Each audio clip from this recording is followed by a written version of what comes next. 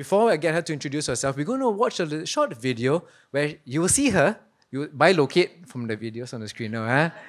And to just know a little bit of the work that she do. Can we have the video, please? Thank you. So how is OFC supporting the special needs community in our Archdiocese?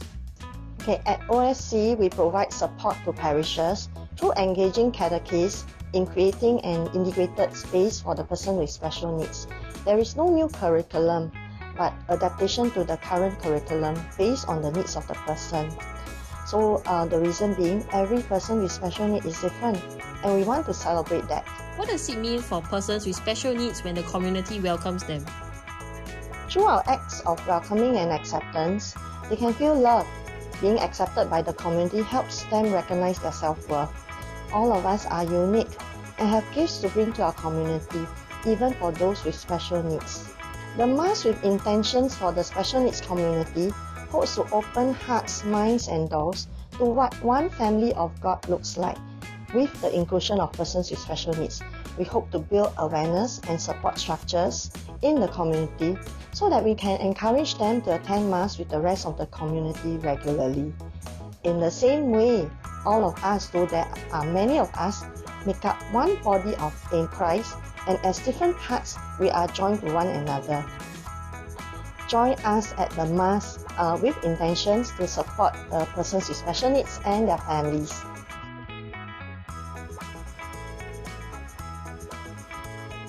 See you there! Okay, thanks all. Thank you. Bye-bye. Let's go. No, just kidding. Just kidding. Just kidding. Thank you so much, Jenny, for being with us this afternoon.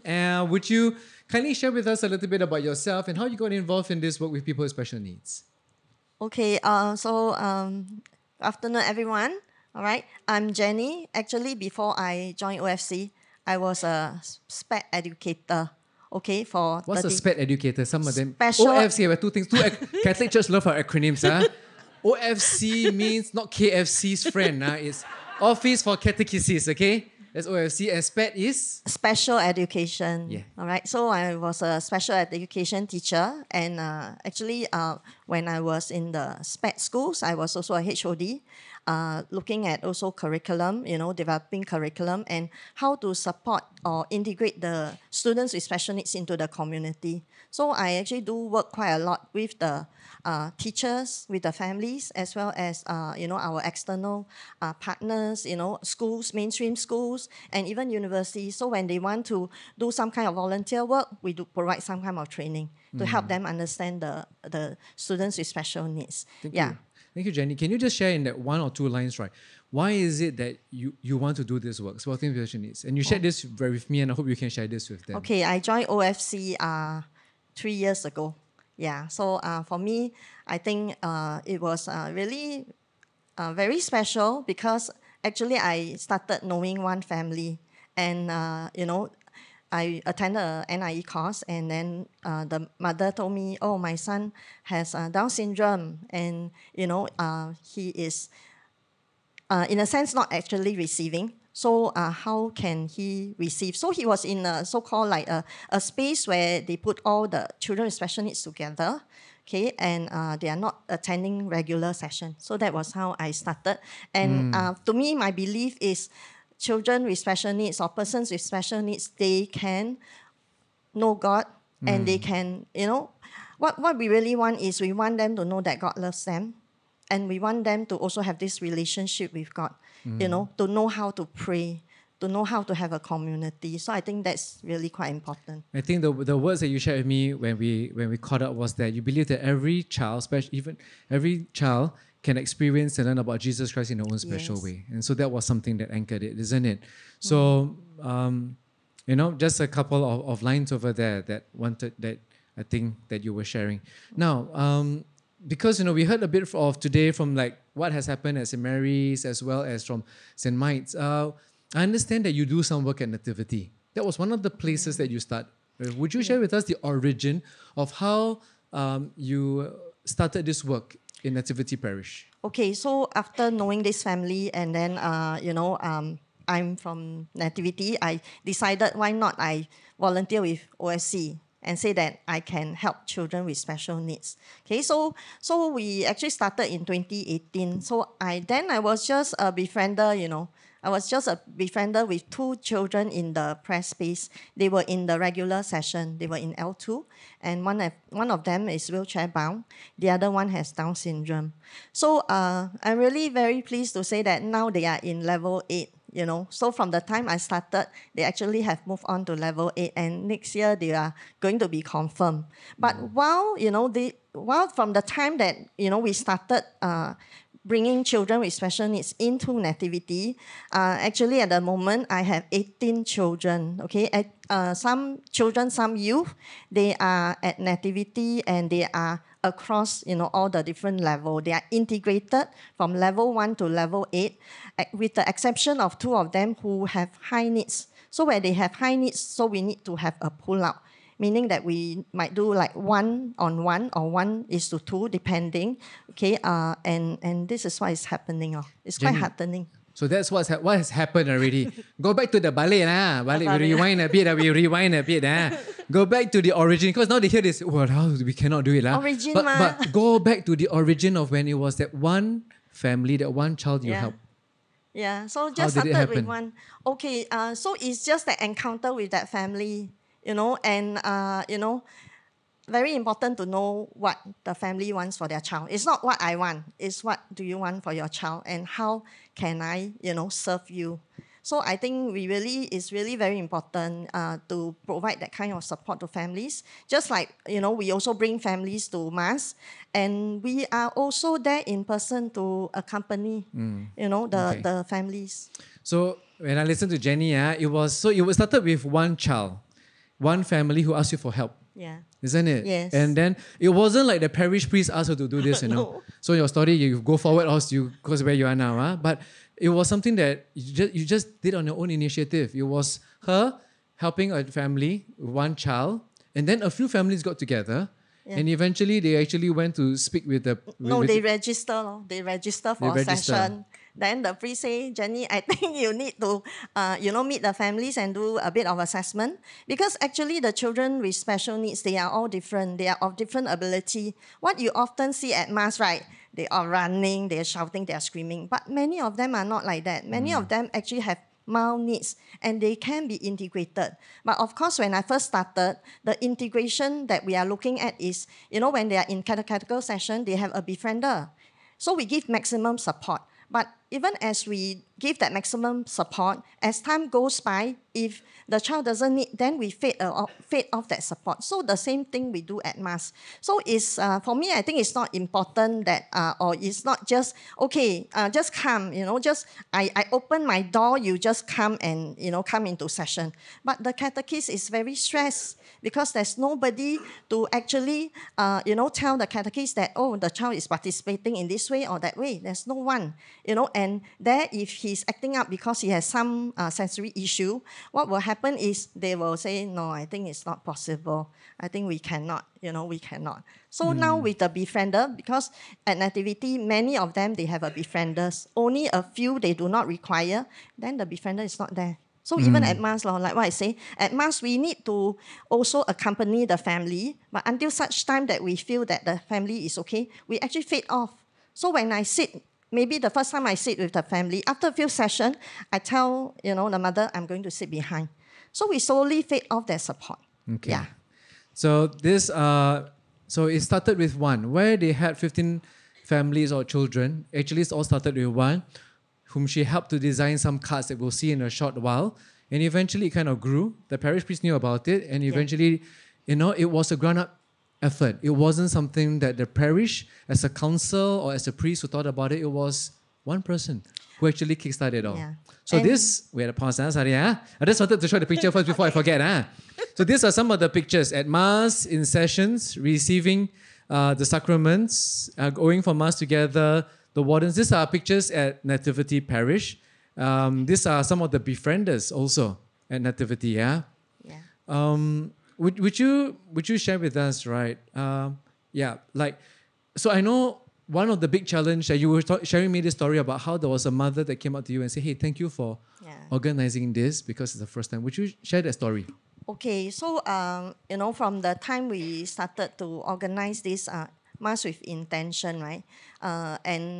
What I do is I ask the families to register so that we can look at their needs in a sense that if the child doesn't like to be around loudspeakers and all that, we actually look into their needs. Or if the child like what you see here is there are still families where the person with special need have not attended Mass before, and they are coming to Mass for the first time. So I think Can you share what the mother said? So okay, share with them the story. the mom said that actually because this boy with autism is really very difficult. Beginning when we started, he was going in and out of the during Mass he was moving in and out because he just not comfortable with the environment. Then from there recently also, I think last year towards December, he started screaming and shouting. Actually, we don't know what is the reason. And the mother and even the school, they all try to help, try to know why he's doing this. But because of his poor communication, he's not able to express. So it was something inside him that is not able to control, and he started shouting. So the mother was telling us that without the support from us, right, from we all, actually being there for them even at Mass, she think that she couldn't have done it lah. She would have given up because we also have parishioners, I mean 1 or 2 who don't understand. I know because they don't understand, so they think that why the mother must struggle so hard? Why not just keep the child at home? Actually keeping the child at home is easier. Yeah, because we also want to attend. And there are instances where, okay, for all of us, when we attend Mass, we know that we will receive communion. But for this family, halfway, they cannot because the boy cannot. The boy wants to leave. So the mother just looked at me and said, next week we'll try again. So, yeah, I think it's quite I'm very touched, I'm very inspired that despite it being so hard, but the mother also still want the child to receive, at Mass, to hear the word of God, to know how to love Jesus back also at Mass. Yeah, I have we ever experienced or seen people with special needs in our communities at Eucharist? Where sometimes we're not too sure how to respond and react. So we're going to learn a little bit. Jen's going to share with us some things to be aware of. I remember one of the things that you shared with me was this particular mother, and she brought the child first time finally for Mass, and she said, thank you for doing this because it's the first time I brought my child for Mass. And when I asked you, how old was the child? How old was it? How old was he? Okay, this one. I think this one he's he was, I think, about 11 years old. Okay. Yeah. And you had older ones, isn't it? We have older ones. Yeah. That's why we have adults who So are not. I remember you shared that one of the mom came out to you and the child was actually a bit older than that. And it's like the first time in 15 or 16 years. Yeah. And they actually go for Mass. We have many also who have not received their first Holy Communion. And if you ask me, it's so hard to get them into the catechetical session because they have missed out on so many years. So if we have started early, I think it would have been much better in that sense. I'm glad we're having this conversation now. Again, remember, this conference is meant to expand the tents of our hearts. And so while we may not have a particular charism or abilities, to help, but how can we start this conversation in our own parishes so that families with people with special needs, many a times I remember you saying, the parents take turn, they go for Mass, right? They are embarrassed. Now, these are some things that you put up in the slides for us, right? These are some things that we can be aware of. So what are some of the behaviors that can happen? A person might walk in out of Mass or catechetical sessions, they may scream, shout, cry, demonstrate some sensory regulation movements, and require more time to listen and to receive communion. Right? So these were some things. The other one was understanding people with special needs. Some possible reasons why they're misunderstood.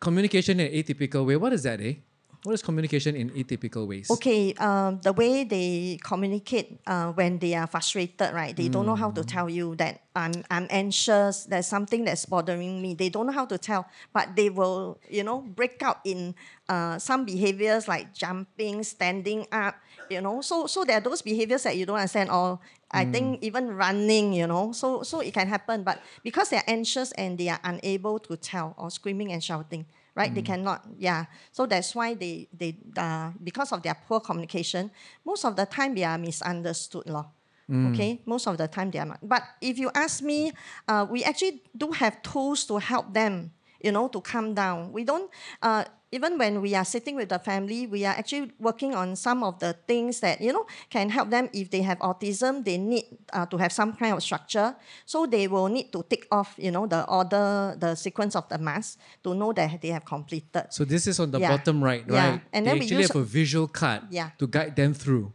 Yeah, and then the sequence of the mass picture where they tick off. Yeah, you'll be very surprised, if you don't do that, they go toilet, they come back, they miss something, they'll be very frustrated, and they insist that they want, because it really has happened. Even that putting the money into the love offering bag, they have missed it. The mom said, I tried to ask him to put in the donation box, but it didn't work. He still cannot, he must. So what I do is, I say, never mind, I wait. You wait for me, I bring him to the bag. Then the warden look at me and say like, Jenny, we counted the money already. Then I say, he has autism, you just let him put in the bag. Then after that, take out, put in the donation box. Yeah. Right. Yeah. So these are some of the cards, isn't it, that you design? Yes. Okay, I want to show you. Yeah, we actually do use some of these cards. But it's actually not enough to tell them to keep quiet, because they have intention. We are the ones who don't know what they want. So the next thing I tell them is wait. Okay, you have to wait. Whatever you want to do, please wait.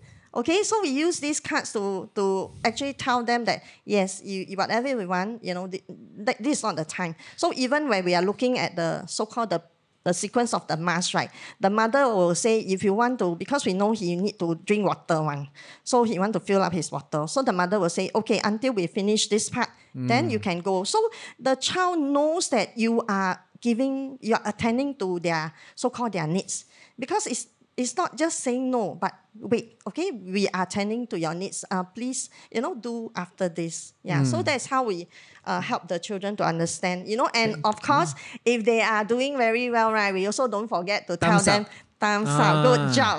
Yeah, I think good, we need, I think not just special needs, I think some people normal also we need also. Shall we do this in our parishes, right? We just ask the hospitality minister, let's go there and just red flag and then like that. Yeah, okay, that's kidding. Yeah, cannot. Don't do that, okay? No, just say any. Later, hey, we learn from you, man, go and... No. Just joking, joke any. Thank you for that. So if you want to find out more information afterwards, Jenny will be there at the booth to show you some of this. Now, we have 3 minutes left, right? Okay. These are some of the ways that we can be a more welcoming parish. Yeah, I think the smiling part is very important, because even if you ask me, right, when the child is acting up, when he's screaming and shouting, then we're thinking, oh no, Jesus, please help us. Then we look at the people in front and the people behind, how are they feeling? So at the end of the mass, when they turn around and smile at us, it was so nice, like, oh, okay. Yeah, so it's all right. So actually, parents also need all this. They also want their children to be good, but just, the child just can't help it. Okay, so I think we really need the community to smile, to be patient with us, give us a bit of time, because over time they can settle down, but it's not overnight. We also have those even receiving communion after COVID came back, right? It took about 6 months, because, they haven't been receiving for so long. So parents also very so-called happy, and they actually tell us, thank you so much for being patient. Thank you, so much for, not giving up on my child. Yeah, so I think, yeah. There were, I just want to share one last low light and one last highlight, right? Would you share with us, right? Because there were a few low lights, like at Nativity, when you do it at 9:30 Mass, the people, the hospitality ministries and the lectors and the choir, they've all been kind of trained, or they know that this is a time where the people with special needs will sit, and they actually sit in the front, up front. Yeah, so there's space reserved for them. But during Advent last year, when we didn't have that sessions, right, what happened? Okay, the pews already reserved, and the thing is, there was a time when When we went in, only there were only 2 pews out of 4. Then I said, oh no, 2 families, where are they going to sit?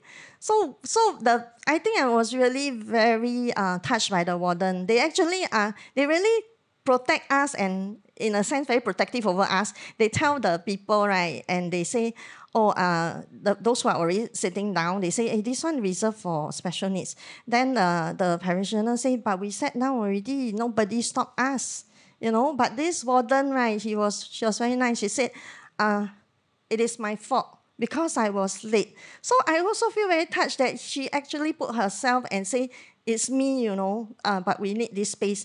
So then what happened was the choir, they realized, they saw that, hey, this, we all need the space.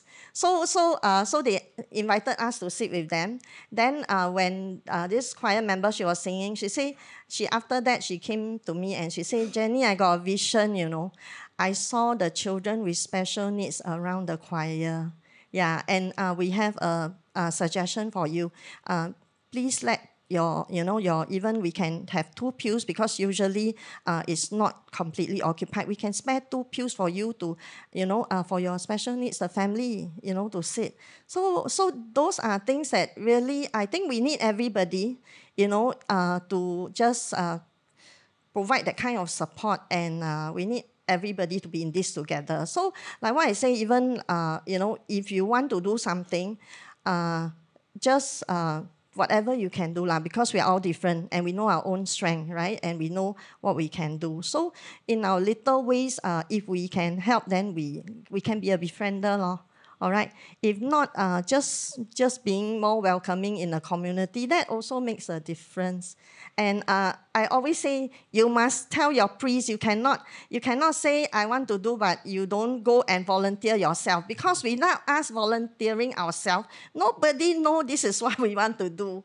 So we must say, yes, we volunteer first. But of course, if you need more training, please, contact me. I have my email, or you can just scan the QR code and say that you want to help in some ways. Then we'll look into how we can provide some kind of training. We really need a lot of befrienders. Without the befrienders, I think, at Nativity, right, even the catechetical session, the catechist also will have some problem in a sense. And now I'm also reaching out to the youth. I have 13 befrienders. Out of that 13, 9 of them are adults. 5 are actually our youth. And 3 of them, they have been confirmed last year. So I invite them to come back and help. So we must tap on, the resources out there. Yeah.